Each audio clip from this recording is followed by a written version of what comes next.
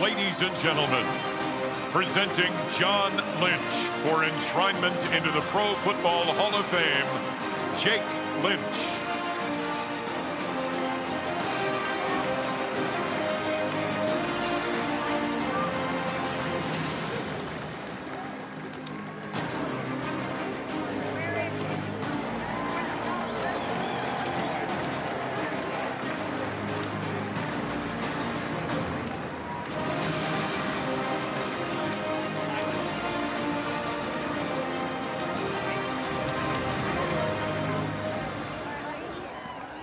Thank you, Jake.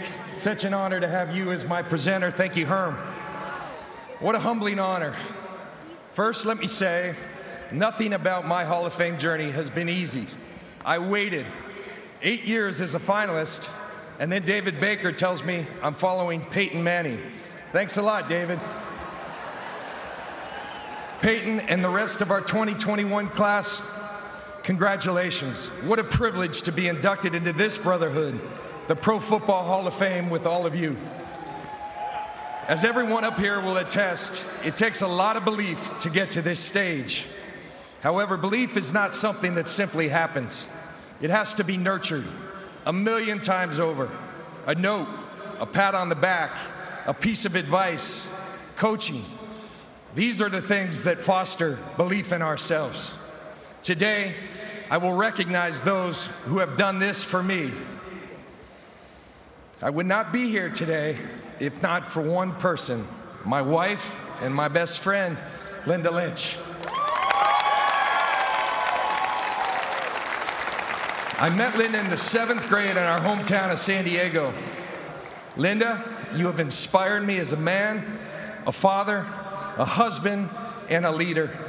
For 15 years as an NFL player and 9 years with the NFL on Fox, Linda wrote a note to me that I read before every single game. She didn't ever miss one. Her notes always calmed me, focused me, and drove me to be my best self. Babe, I love you more than you will ever know, and I'm so thankful and grateful to share this life-changing moment with you.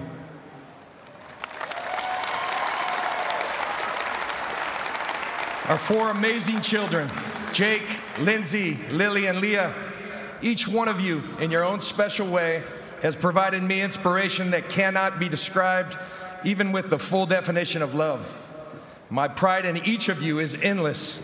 I hope that I have helped you grow your belief in yourself the way you have for me.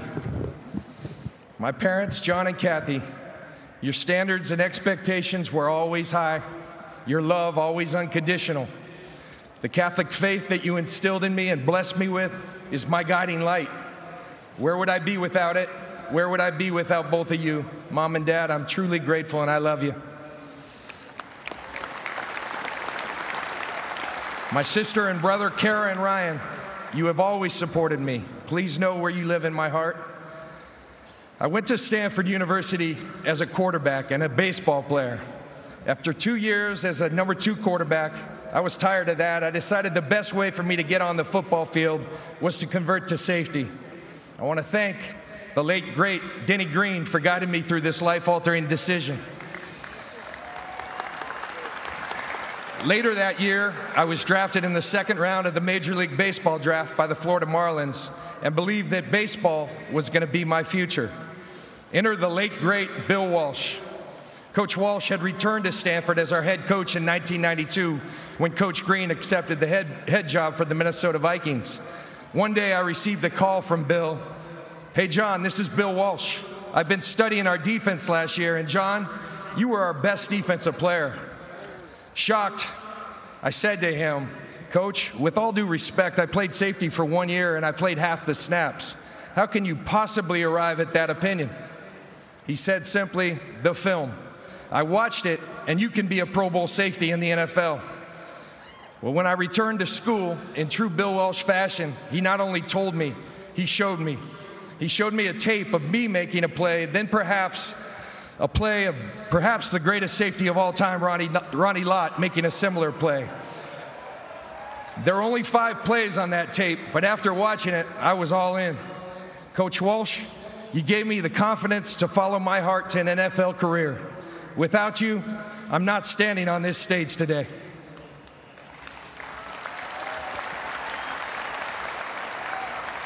Pete Agoscu, you were more than just someone who trained me. You taught me how to outwork my competition. That gave me the mental and physical edge. There were so many other coaches who were indispensable to my success. Monty Kiffin, John Gruden, Rod Marinelli, and Mike Tomlin among them. One special human being who saw something in me before I saw it in myself is my co-presenter, Herm Edwards. Herm had a vision for the way I should play the safety position. He encouraged me to play with the passion, the joy, physicality, and instincts that define my game. Herm, you were also the first to tell me that I could have a bust someday in Canton, but only if I believed it. We're here, Herm.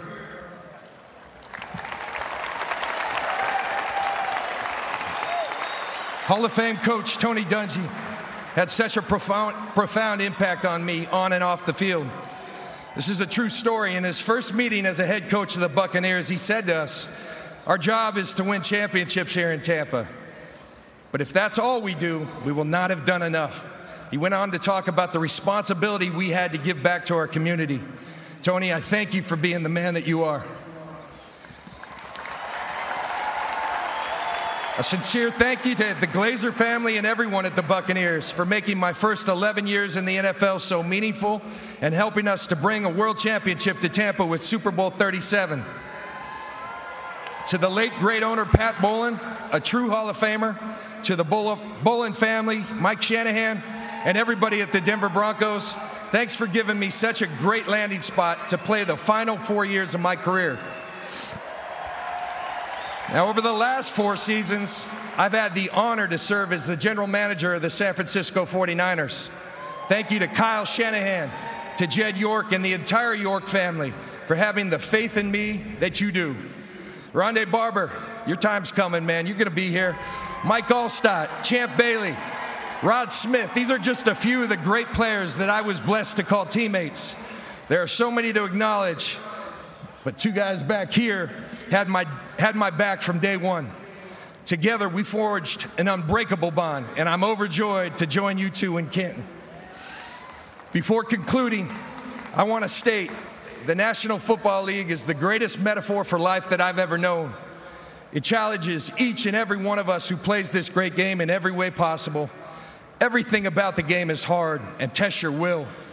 It compels every man who puts on a uniform to not only do their best, but to be their best. In football, we quickly discover that we're only as strong as our weakest link. And if we're to achieve the goals that we set for ourselves, we must all learn to play together and pull together. Each of us comes from a different walk of life, but when we huddle up as a team. It doesn't matter where we come from or your background. All that matters is the fulfillment of one goal, victory. Tonight, I advocate that we take the lead of football and huddle up as a people, as a great nation. Let's find the common ground through our shared values. Let's celebrate and learn from our differences. Derek Brooks from Pensacola, Florida. Warren Sapp from Apopka, Florida. And John Lynch from Solana Beach, California have. So too can all of you. Thank you to David Baker, to Ira Kaufman, and the Pro Football Hall of Fame Selection Committee. My beautiful family, dear friends, coaches, teammates, and all of the fans. I love you. As my journey illustrates, one person can make a difference. I encourage each and every one of you to be that person who provides someone else with the belief that they too can be great. May God bless you all. Thank you.